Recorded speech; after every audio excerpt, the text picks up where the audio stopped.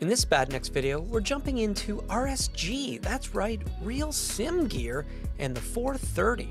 We're going to go ahead, configure one, set it up, download the snippet, and get you going. Let's go ahead and hop into it. So the first thing you need to do is shut down your RealSimGear interface. Of course, if the sim's not running, that isn't a problem, but these are serial devices, therefore only one thing can grab them at a time.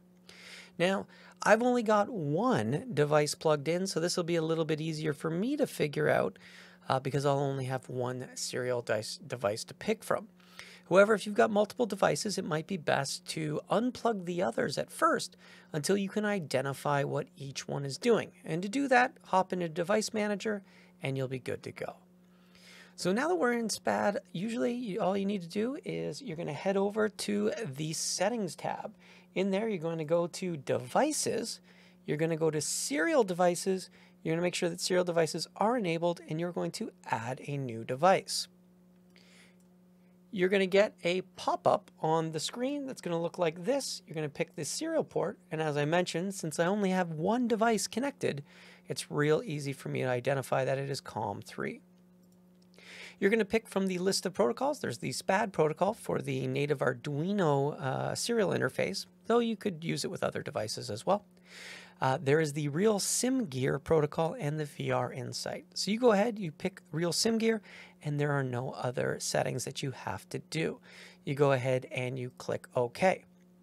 So we switch back, we can see that COM3 will be set up for the RealSimGear device. When we come back to the panels, currently we won't see anything.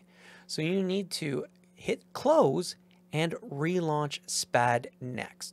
So let's go ahead and close it and launch it. And as we load in and it does its thing, looking left, looking right, initializing devices, and we come back in. So we head over to our panels page, and we're going to find that the RealSimGear GNS 430 is now available. We can go ahead and click on any knob or button, come over here to the online snippets section. It's going to go online and it's going to search for available snippets. As you can see, it breaks it down. It knows it's a GNS 430. You can also uncheck for current aircraft. That way it would be any aircraft or any snippet that may be published. Currently these are all available. Under the complete device, because I want to replace everything, I can find the snippet that myself published, or there are others who have published them previously. So I'm going to go ahead and I'm going to click on that, and I'm going to say yes since I have nothing assigned to the device. And it's going to go ahead and it is going to replace everything. Don't forget to hit save. So now when I come in, I look at the knob, I now have the clockwise and counterclockwise. So the knob right, knob left, the outer, so the fat knob, the bigger knob, and of course pushing on the event.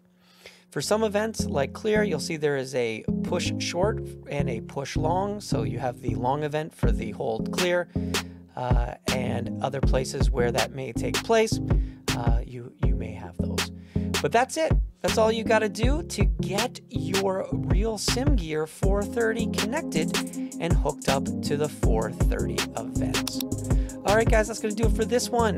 Go ahead, hit that like button, subscribe if you haven't. See you on the next one. Thanks for watching. Have a great day.